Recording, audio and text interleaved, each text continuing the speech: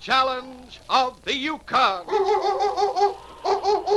It's Yukon King, swiftest and strongest lead dog of the Northwest, blazing the trail for Sergeant Preston of the Northwest Mounted Police in his relentless pursuit of lawbreakers. On King! On, you husky! Gold discovered in the Yukon. A stampede to the Klondike in the wild race for riches. Back to the days of the gold rush. With Sergeant Preston and his wonder dog, Yukon King, as they meet the challenge of the Yukon.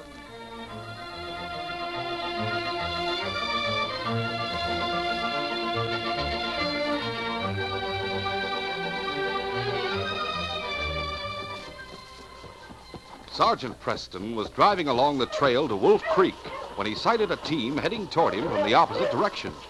As the team drew closer, the sergeant recognized the driver as a sourdough named Bernie Mitchell. Okay, how you huskies? Wanna... Bernie's face was excited as he halted his dogs and jumped from the sled runners.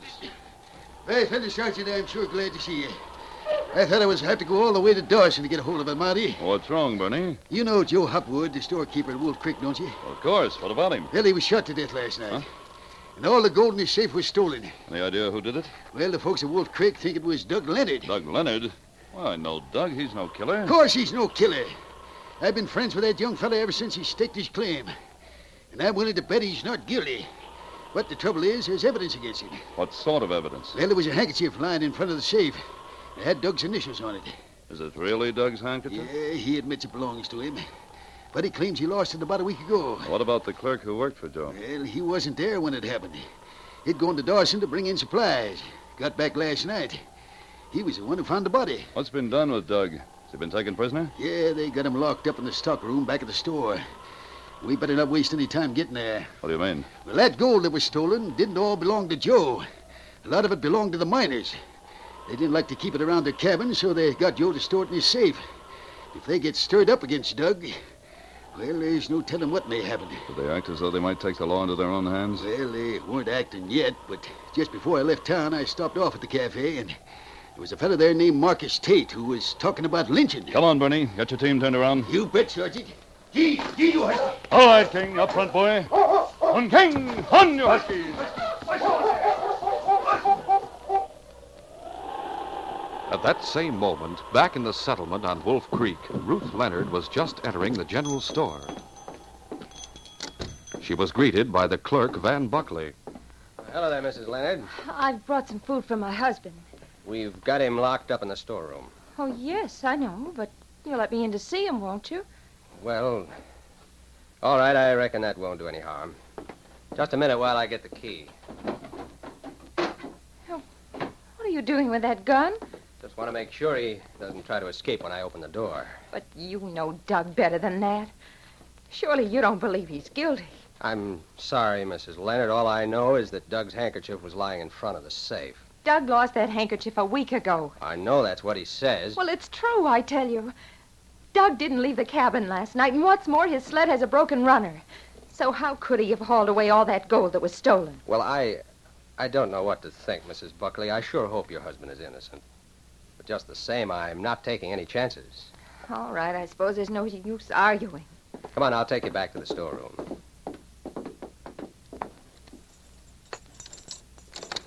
Ruth, honey. Hello, darling. If you don't mind, I think I'd better lock the door. Well, go ahead. When you're ready to go, you knock on the door and I'll let you out. Gosh, I'm glad to see you, honey. Oh, you're not worried, are you, Doug? Of course I'm not worried. But I'd sure like to know how my handkerchief happened to be found at the scene of the crime. Well, whoever murdered Joe Hopwood must have planted it there. Yeah, if only I could prove that. Oh, Doug, listen.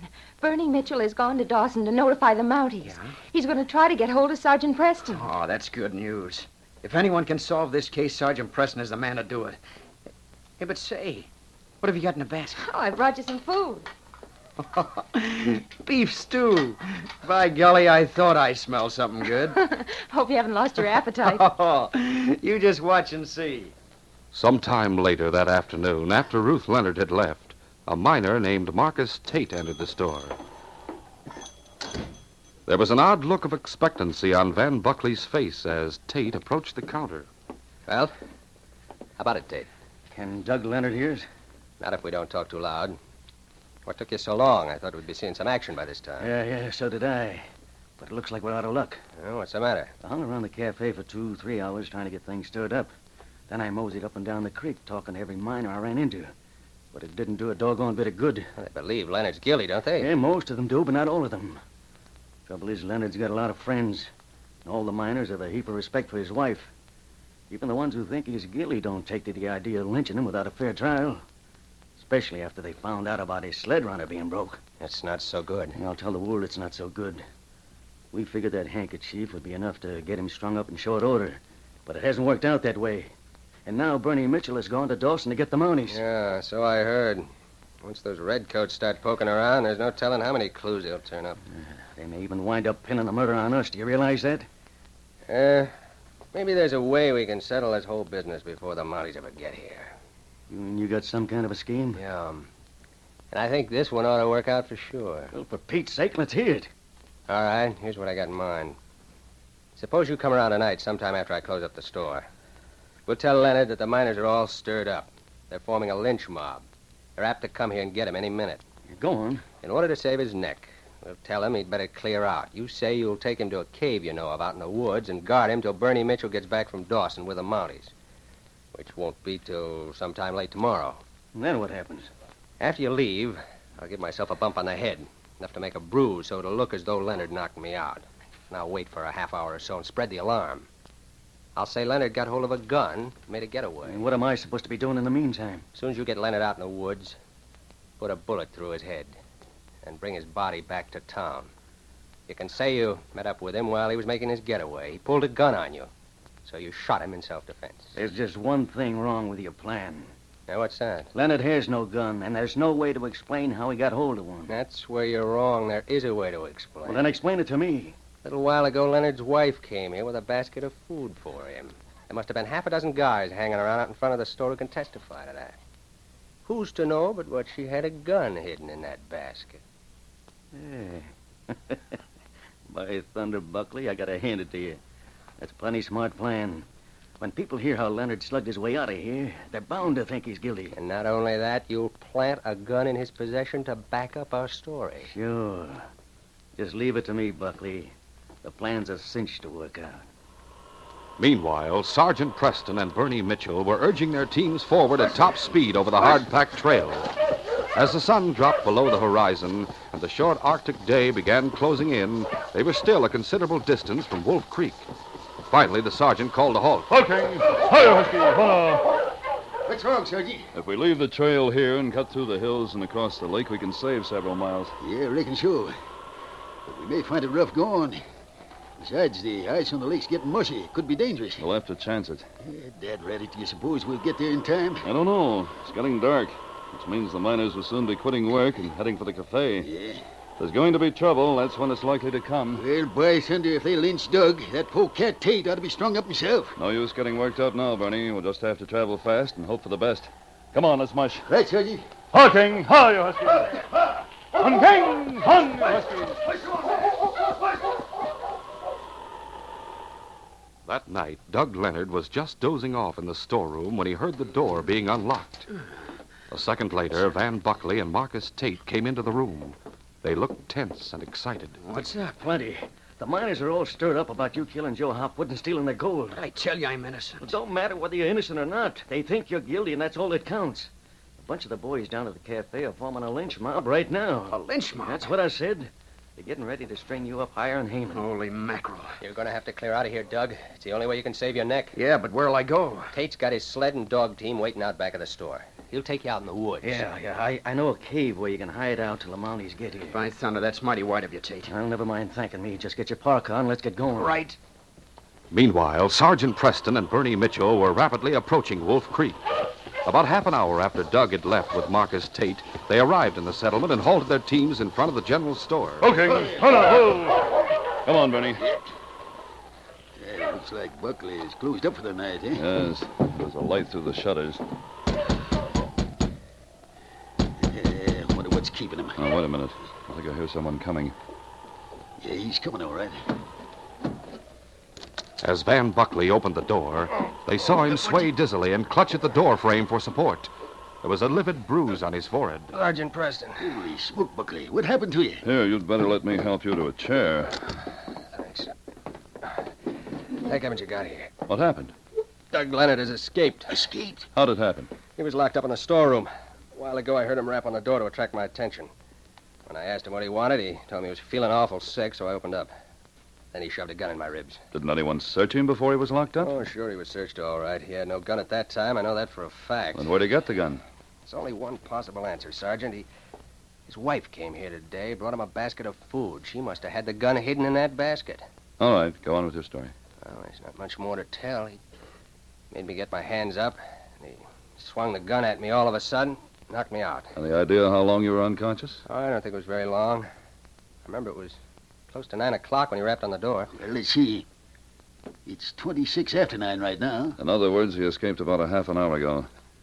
Where's the storeroom? It's back here. I'll show you. Here it is. What are you going to do? See if King can pick up his scent. Did he use this blanket at all? Yeah, he was lying on it part of the time. Here, King. Fine, boy, fine. You think King will be able to trail him? Yes, I'm sure of it. He has the scent. Well, by thunder, Sergeant, if you're going after Doug, I'm going with you. All right, Bernie, let's go. After leaving the general store, Doug and Marcus Tate had headed northward along a narrow trail which penetrated deep into the forest that bordered Wolf Creek. Doug was riding the sled while Tate handled the team.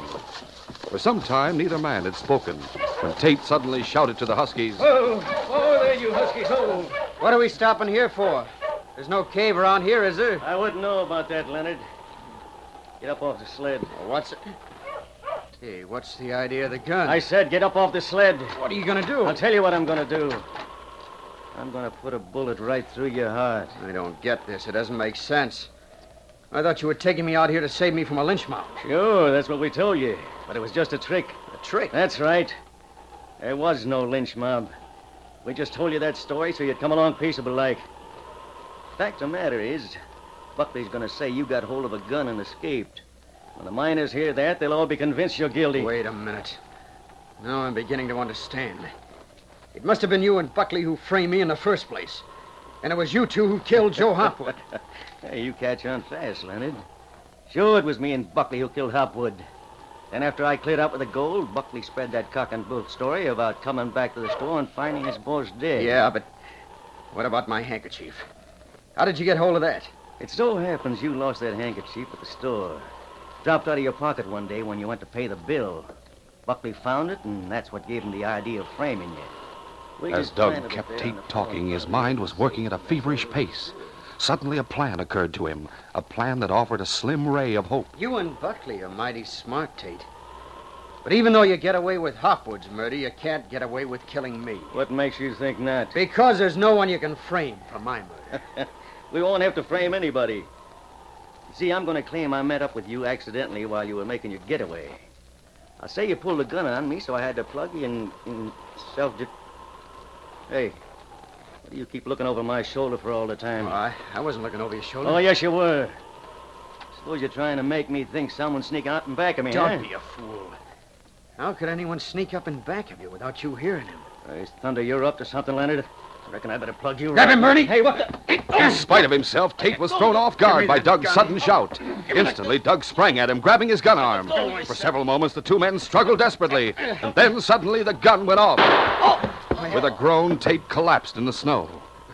Doug stared at him, wide-eyed and horror-stricken. Oh, I've killed him. A terrible realization swept over Doug's mind. Oh, no. Who would believe his version of what had happened? Especially after Buckley had spread word that he escaped from the store at gunpoint. Instead of being accused of one murder, he would now be accused of two. I've got to get away from here. Almost instinctively, Doug picked up the gun which had fallen from Tate's hand. He stuffed it in the pocket of his parka, and then he ran toward the sled and grabbed hold of the handlebars. Mush! Mush, you Huskies!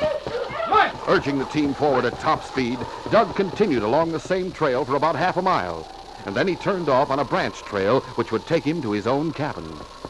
When he arrived there a short time later, a light in the window told him that Ruth was still awake. Ho, ho! Ho down, boys! Ho!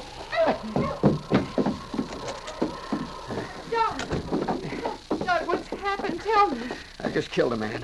Killed a man?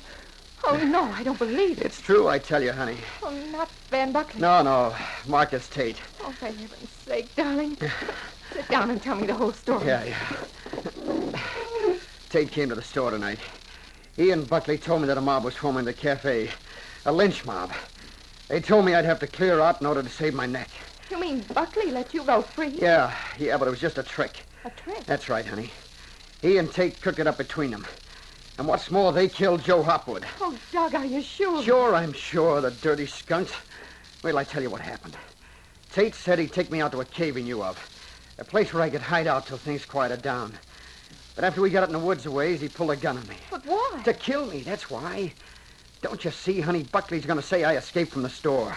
That'll convince everyone that I'm guilty. Then Tate was going to claim that he met up with me in the woods. That I pulled a gun and he had to shoot in self-defense. Oh, you still haven't told me what happened. Well, after Tate pulled the gun, I grappled with him. And the gun went off accidentally. And killed Tate? That's right. I left him lying back in the woods. Oh, Doug, this whole thing is a nightmare. It's worse than a nightmare, honey. This is real. Before, I had a chance of convincing the Mounties that I'm innocent. But now, if they catch me, I'm certain to hang.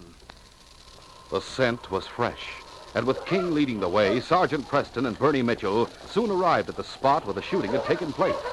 They saw a man's body sprawled in the snow. Okay, hold on. Hey, holy mackerel. It's Marcus Tate. Marcus Tate. And this is the man who was talking against Doug at the cafe this morning. Yeah, that's right, Sergeant. You suppose Doug shot him? Looks that way, Bernie. There's only one other set of footprints in the snow besides Tate's. Chances are they're Doug's. Is Tate dead? No, his pulse is still beating. Bullet went through his shoulder. The sergeant took a small flask of brandy from his sled and forced a little between the wounded man's lips. Tate's eyes flickered momentarily. Then he lost consciousness again. He's in a state of shock. I'll put a bandage on his wound. Bernie Mitchell watched as the sergeant attended to the wounded man. Thunder, I still can't believe that Doug is a killer. There are a lot of things about this case that don't ring true, Bernie. What do you mean? Well, for one thing, why didn't Doug tie Buckley or lock him in the storeroom before he made his getaway? Well, maybe he didn't think it was necessary. After all, he had knocked him unconscious. Yes, but how long could Doug count on him staying that way? Buckley might have come to a minute later and spread the alarm. By golly, that's true. Another thing that seems strange is the fact that he hit Buckley on the forehead. What's strange about that? A natural thing would have been to make his victim turn around before hitting him. That way, there'd be no danger of Buckley grabbing his arm and putting up a fight. Say, you don't suppose Buckley was telling us a pack of lies, do you? I don't know what to make of it, Bernie. The oddest thing of all is that Tate and Doug were traveling together. How do you figure that out? You can see for yourself there's only one set of sled tracks. Say, that's right. Well, doggone, this sure beats me. Bandage will do for the time being. Going to put him on your sled, Bernie. Right, I'll take his feet. What do you want me to do, Sergeant? Take him back to the store. Yeah? Buckley will have what's needed to dress the wound properly, and in the meantime, King and I will follow Doug's trail. Okay, Sergeant. Good luck to you. Thanks, Bernie. All right, boys. Up front. Line the team. Line them up, Buck! On King! On Huskies! Push, you Huskies! Push!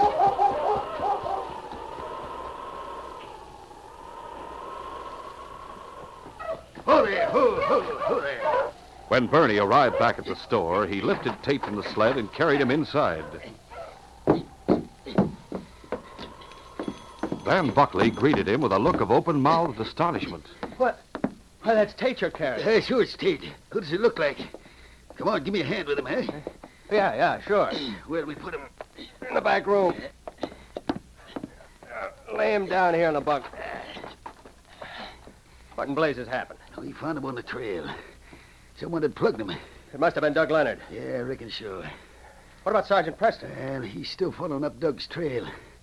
He told me to bring Tate back here to the store. Is he badly wounded? It could have been worse. He was drilled through the shoulder. Sergeant Preston put on a temporary bandage, but the wound still has to be dressed. The sergeant figured he ought to have what was needed here at the store. Sure, I have antiseptic and bandages. All right, get him out. Start heating some water. We'll see if we can't get this fella patched up proper. Doug Leonard sat at the table in his cabin with his head propped up in his hands. Ruth was bending over him sympathetically. Doug, you've got to give yourself up. It's the only way. I tell you, I can't, honey. If I do, I'm sure to be convicted. Well, if you don't, it'll be taken as an admission of guilt. What difference does that make? No one will ever believe my story now. Buckley'll claim I escaped from the store to avoid hanging. And it'll look as though I shot Tate when he tried to stop me from making a getaway. Oh, I haven't got a chance. But if you don't give yourself up, what are you going to do? You don't want to be hunted for the rest of your life. I'd rather be hunted than hanged. I shouldn't even be here now. The minute Buckley spreads the alarm, this is the first place they'll come looking for me. Get your hands up, Doug. Oh, Doug. Sergeant Preston. Don't reach for that gun. I don't want to have to shoot you.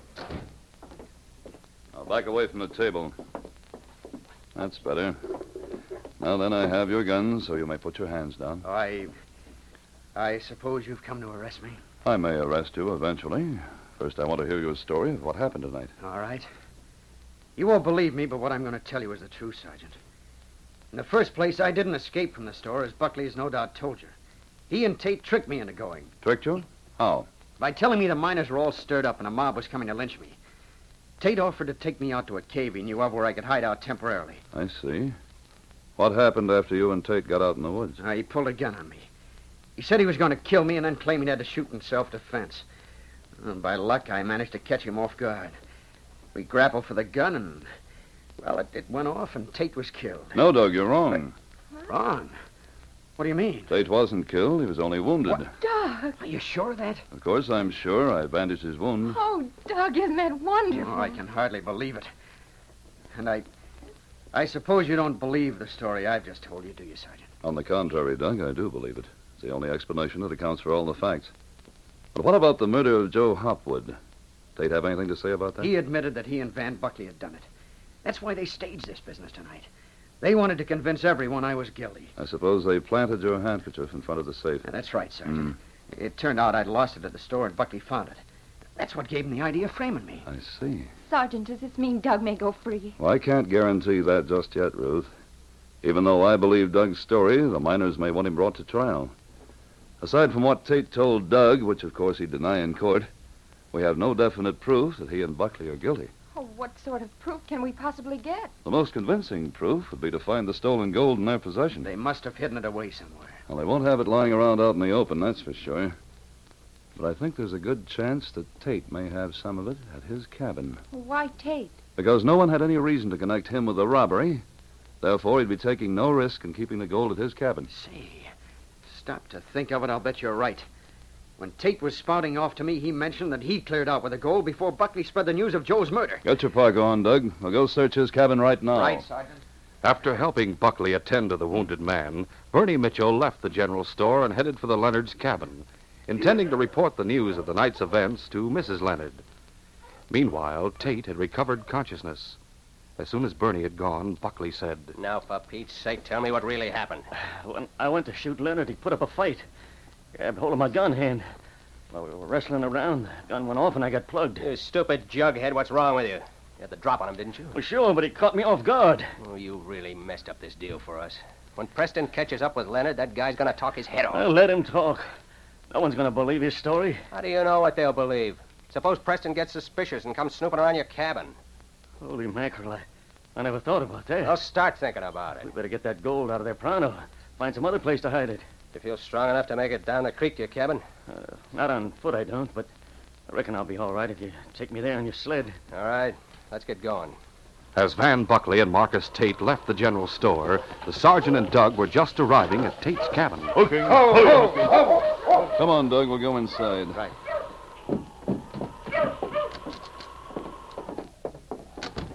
Must have a lamp around here somewhere. Oh, there's a lamp on the table. Wait a second. The sergeant struck a match and lit the lamp. As the soft glow of the oil flame dispelled the darkness, the two men looked around at the interior of the cabin. Where do you suppose he'd hide the gold? No telling, Doug. Only ways to go over the cabin foot by foot. How we go at it? Doesn't make any difference. Suppose you take one half of the cabin, I'll take the other. All right, Sergeant. I'll cover this head. The two men began making a thorough search for the stolen gold. It was Sergeant Preston who finally discovered where the loot had been hidden. I think I found it, Doug. Where? In the wood box? Yes, hidden away under these logs. Good for you, Sergeant. There must be at least a dozen folks in here. I'll open one of them. Chock full of gold dust. That's the evidence we were looking for. Here, put this poke on the table and I'll pull out the others. Right. Reach, both of you. It's Buckley and Tate. That's right, and we're each holding guns. Well, this is an unexpected pleasure. Don't mention it, Preston. The pleasure's all ours. So, you found out where we had the gold hidden, huh? Yes, it wasn't too difficult. With a little imagination, you could have found a much better hiding place. Too bad for you we didn't. Because now we're going to have to get rid of both of you. I take it you're admitting that you killed Joe Hopwood. Sure, why not? You'll never get a chance to arrest us for the murder. Who knows? Maybe you're right. But I can promise you this. No matter where you go or how much you try to cover up your crime, the Northwest Mounted As will the track sergeant you kept the down crook's and send you attention both to focused the on gallows. himself, he could see King out of the corner of his eye, moving cautiously along the wall. You're mighty sure of yourself, aren't you, Preston? Yes, you'll soon know why. Take him, King! As Buckley went down under King's attack, he knocked against the other crook's wounded shoulder. With a gasp of pain, Tate swerved to fire at King, but the sergeant's gun flashed out of its holster. Oh, my hands! Stand right where you are, Tate. Call off this dog! Get him away from me! Pick up the guns, Doug, while I keep them covered. Right, Sergeant. I have him. All right, King. On guard, boy. Get up on your feet, Buckley. And both of you back up against that wall. I'm arresting you in the name of the Crown for the murder of Joe Hopwood. Sergeant, that was some shooting, the way you blasted that gun out of Tate's hand. I wouldn't have had a chance to shoot if it hadn't been for King. Believe me, I'm mighty grateful to both of you. You cleared me of a murder charge, and King saved our lives. Not the first time he saved my life, Doug, and it probably won't be the last. However, we've captured the real killers of Joe Hopwood, and we have the evidence we need to convict them, which means that this case is closed.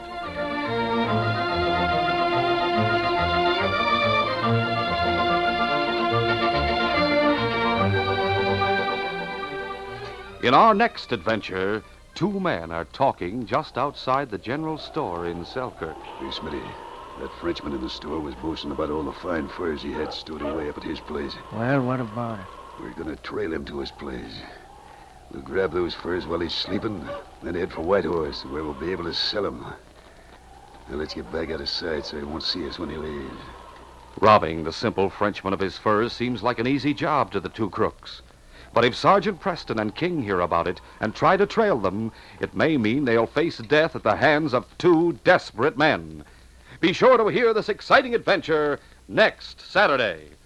These radio dramas, a feature of the Challenge of the Yukon Incorporated, are created by George W. Trendle, produced by Trendle Campbell Enterprises, directed by Fred Flowerday, and supervised by Charles D. Livingston.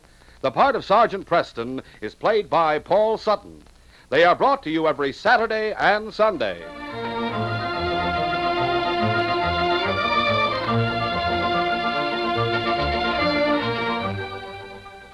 This is J. Michael wishing you goodbye and good luck until next Saturday. This program came from Detroit. Today's most popular heroes of outdoor adventure are heard every weekday afternoon from 5 to 6 o'clock. Monday, Wednesday, and Friday, Mark Trail roams the wilderness. Clyde Beatty defies the beasts of the jungle. And Victor Borga entertains with 5 minutes of musical laughs. Tuesday and Thursday, there are the Indian heroes Straight Arrow riding to uphold justice, Sky King zooming to supersonic action, and Bobby Benson, the cowboy kid, in tales of western daring. Listen to Mutual's Hour for Fun with Mark Trail, Clyde Beatty, Victor Borga, Straight Arrow, Sky King, and Bobby Benson over most of these stations every weekday afternoon. This is the Mutual Broadcasting System.